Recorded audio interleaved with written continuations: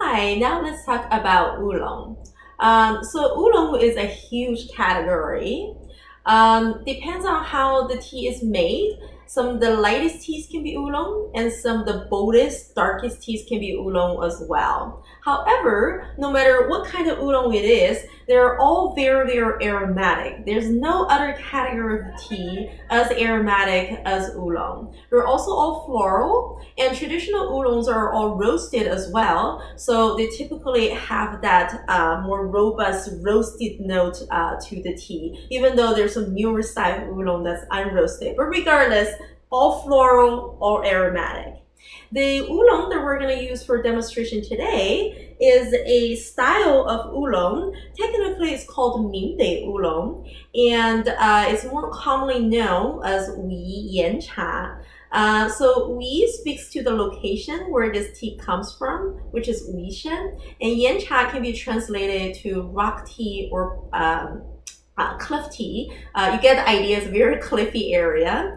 Oolongs are typically made using leaves only, so that's why you see these larger girth. And because it's roasted and it has some oxidation as well, so that's why it usually has a very dark appearance. It's very important that we use boiling water to brew oolong, especially for a good oolong. In general, the brewing principle is that you want to use cooler temperature water to brew the more inferior tea to dilute the flaws so the tea becomes less bitter. However, you want to use higher temperature to brew the better teas, and this is how you are able to bring the full complexity out of this tea. Let's smell the lid.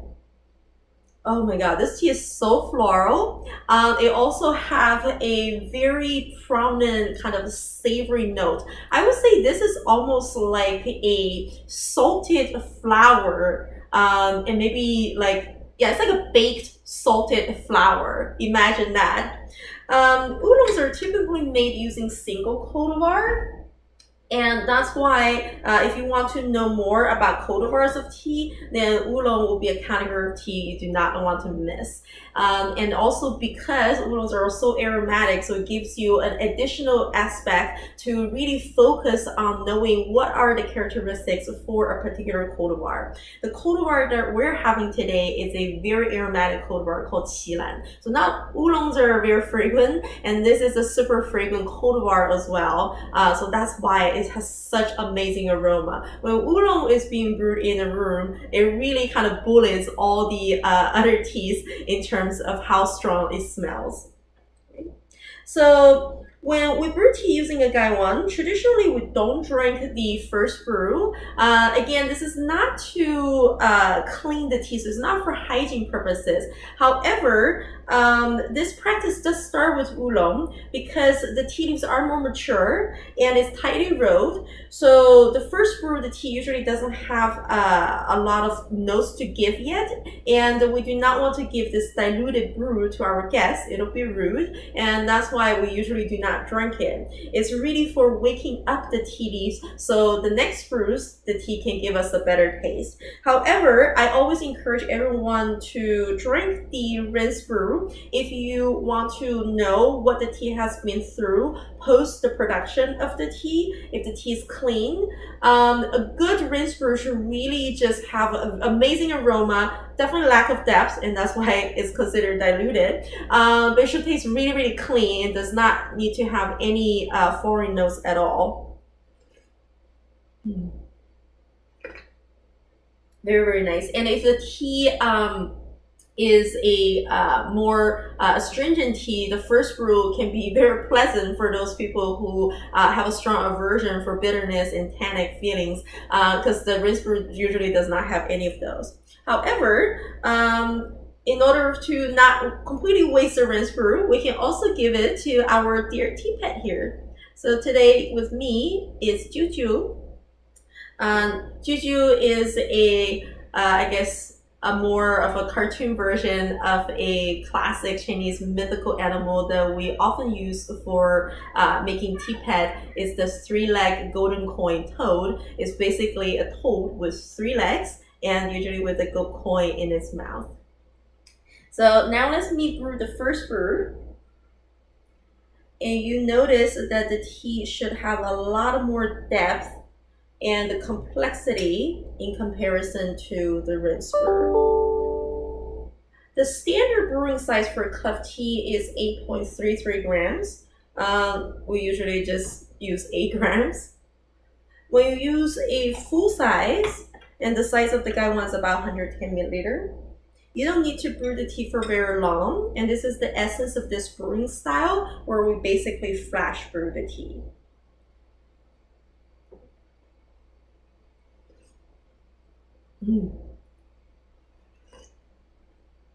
So now, in addition to just aroma, there are a lot of floral notes in the taste as well. It also has some kind of the metallic feeling, almost like minerality in the tea. And this tells me that this tea comes from a really awesome terroir. Well, I already know that this tea comes from what we call a true cleft region. So now let's talk about the terroir of cleft tea. I would say where cleft tea comes from, which is Wishan, is now probably China's most mature tea region. It has so many already known standards and hierarchies and systems around it. When you go there, it's very comparable to certain wine regions in France. And Wishan is actually a place worth going, even if you're not going there for tea. It's a UNESCO World Heritage Site for both its natural scenery and its cultural heritage. It's an amazing location. There are many, many temples within Wishan. However, all the residents of Wishan actually all moved out since it's got its UNESCO World Heritage Site designation. So, however, the villagers that used to live in Wishan, they still own all the lands of Wishan. And all the teas that come from the scenic area is a tea region that we call the True Cleft region.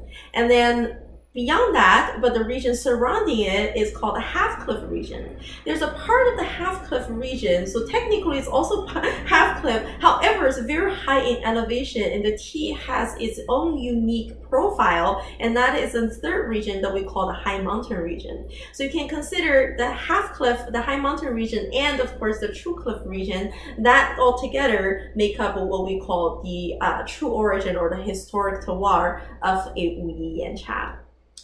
Now, many people in the local, they actually would joke, how do you tell if the tea comes from True Cliff or not? Or how do you know if you're in the True Cliff region or not? Current designation, just keep in mind, it is an evolving definition, but the current definition definitely defines it within the scenic area. So basically, if you had to pay a ticket price to go into the UNESCO World Heritage Site, you're in the True Cliff region. And the True Cliff region is marked by its signature landscape. It has a lot of sandstone. It's very cliffy. I would say like a lot of dirt is very rare, so you see a lot of exposed rocks, and that's what makes it such a breathtaking view for the visitors. But also, this is why the land produce such awesome tea. It gives tea a lot of minerality in its note. In fact, the mantra for cleft tea is rock bone and floral nose. So floral nose is very easy to understand, and the rock bone is really referring to the unique tannins that's from the cleft tea. So while the tannins is kind of like this tightening sensation, but also it can, for cleft tea, if you feel like it's almost like a little bit gritty, but not too gritty because you do not want the tannins to feel coarse. It just feels like a really, really awesome spring water, a lot of minerality in the notes. And with that, it leaves your palate feels sweet, but also in a very refreshing way as well.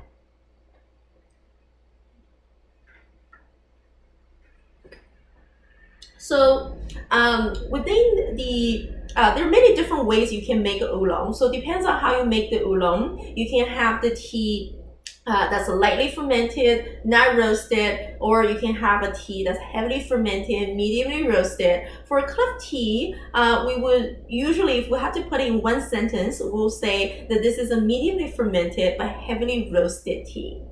So I already talked about how when we pick the cliff tea, you want to pick only leaves. And this goes with all oolongs. However, with cliff tea, we actually pick on the more mature side. So once the top bud of the tea tree also opened up and become a leaf, the technical term we call open face, and depends on how much the open face is. You can have a small open face, medium open face, and large open face. So cliff tea picks about medium to large open face. And once the tea has that, you actually want to pick a very, very long stem, and usually have 4 or more pieces of leaves on this one stem. The stem is very necessary to help regulate the moisture level within the tea leaves during the making of the tea. So after we pick the tea, because the region, no one actually lives in the tea region anymore other than people of religious groups. And then so the farmers, they actually had to hire porters that they need to hand carry all the tea leaves on these rocks and carry out of Wishan. It's quite a scene. And after we got the tea leaves out, we need to spread the tea leaves and sun dry not sun dry, but sun wilt the tea a little bit. And this is helps to increase the concentration level of the enzymes. So we decrease the moisture and the enzymes become more active, and it helps to kickstart a fermentation step that is very essential for making oolong. And after tea leaves feel soft, we're actually going to move the tea from outside to inside and let the tea to continue wilt under shade for a few more hours. And now this is usually around right after dinner time, we'll start to shake the tea. So shaking is a unique making technique that we have in making oolong. Depends on the different styles of oolong, this kind of varies as well. But regardless, what we do is a step where we kind of disturb the tea leaves physically, and it literally helps to bounce water from the stems into the leaves. So as the tea leaves feel like it's very much wilted and almost like a dead, and then if you do this step, it'll become lively again. In this process, some of the undesired aroma will actually leave the tea leaves as well. And this is why making tea is so fascinating, because it might look like a lot in action, but actually all of our senses are super heightened, because you have to use your eyes, use your ears, to hear the sound of the tea beating the tea tray, and then to use our hand to feel how soft the tea touches. And there's a slight difference in the level of greenness in the tea leaves as well. And of course, using our nose to detect all these different aromatic compounds leaving the tea. And we do this repeatedly. So I'm using cliff tea as an example. You want to shake the tea about every 45 minutes to an hour, and you probably do this 6 to 7 times a night. And by the time you finish, it's already 3-4 a.m. and that's usually the time where tea makers go take a nap. And about 7 a.m. you want to get up and apply very high heat to the tea leaves. This is where you destroy the enzymes and stop the tea at this optimal fermentation level that you have decided that is good for the tea.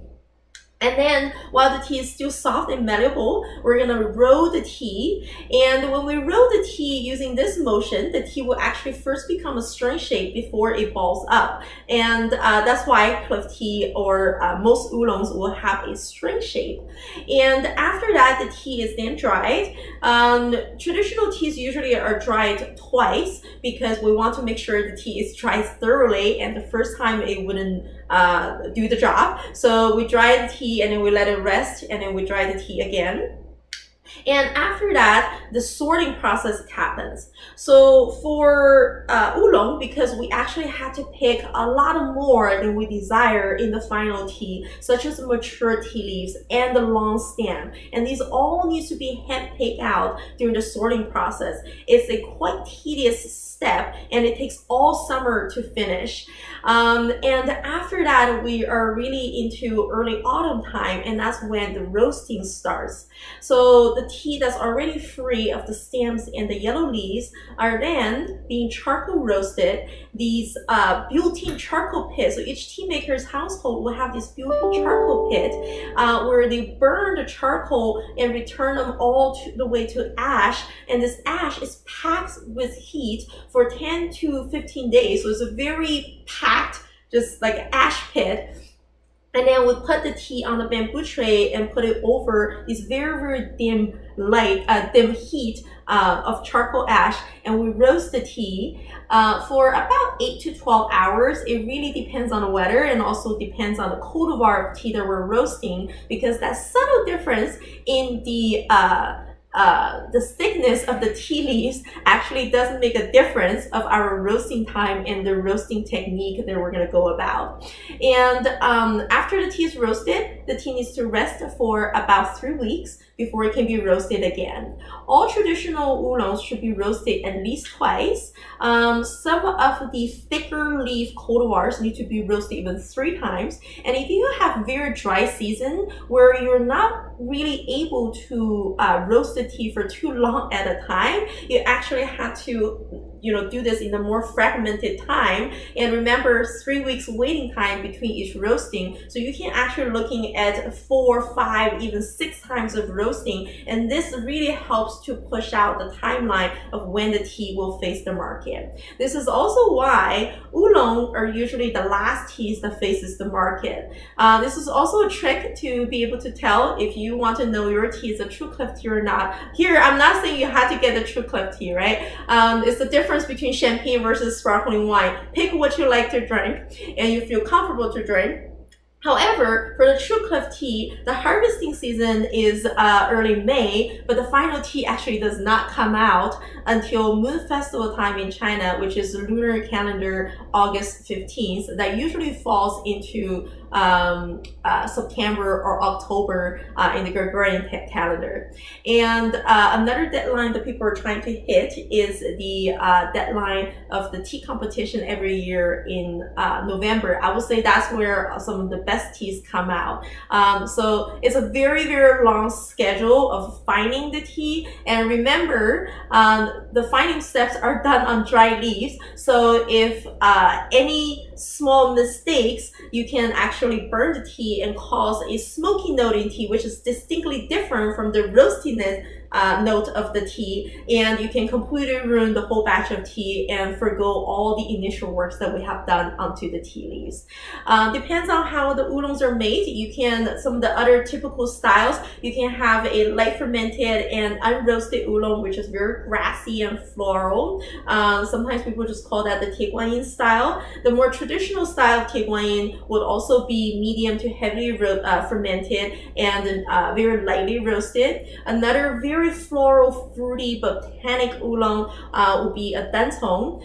It's very, very popular, and it definitely has a wine-like mouthfeel from its tannins. And these styles of oolongs are heavily fermented and mediumly roasted. So definitely, if you're just getting into oolong, explore all these options. Oolongs makes excellent, excellent cold brew. Especially if you have a strong aversion for bitterness, which is some of the oolongs do have. You can use this whole batch that we use for the hot tea, which is 8 grams. Depends on the oolong, sometimes it's 7 grams, sometimes 8 grams. So for clef tea, it is 8 grams. And put it in a wine bottle size bottle, which is about 750 milliliter, and let it brew for 2 nights. So about 40 to 48 hours, and then you're gonna have an amazing aromatic wine-like tea.